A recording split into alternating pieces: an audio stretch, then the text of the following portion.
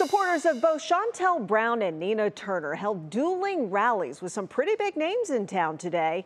Whoever wins the special election primary will likely go on to win the general election in this heavily Democratic district. The winner would replace now HUD Secretary Marcia Fudge. Mark Namick shows us this sprint to Tuesday's election. Home in Congress to be is Shontel Brown. The next Congresswoman from the 11th Ohio District is Nina Turner. Cuyahoga County Councilwoman Shontel Brown and former Ohio Senator Nina Turner both have deep party roots here and local policy interests in poverty, gun violence, and health care.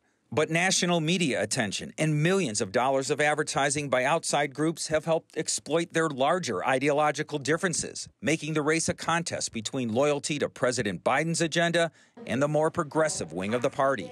That narrative on display today. If you know what's good for you, if you know what side your bread brown on, if you know the bridge that got you over, you'll vote for Shontel. Powerful Congressman James Clyburn of South Carolina also in town campaigning for Brown.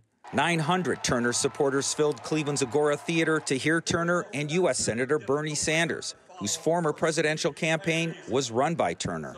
I have known Nina Turner for many years, and I know her to be one of the strongest fighters for justice that I've ever met in my life. As for the us versus them storyline, Turner says it's overblown. It's not fair, but, you know, life is not fair. Congressman John Lewis once said, make good trouble.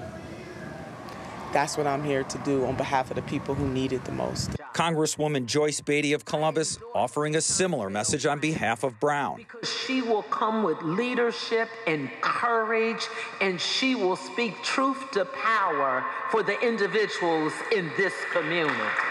There are 11 other Democrats on the ballot Tuesday, but polls show it's a close race between Brown and Turner. And given the heavy Democratic makeup of this district, the winner Tuesday will likely be the next representative. I'm Mark Namick, 3 News.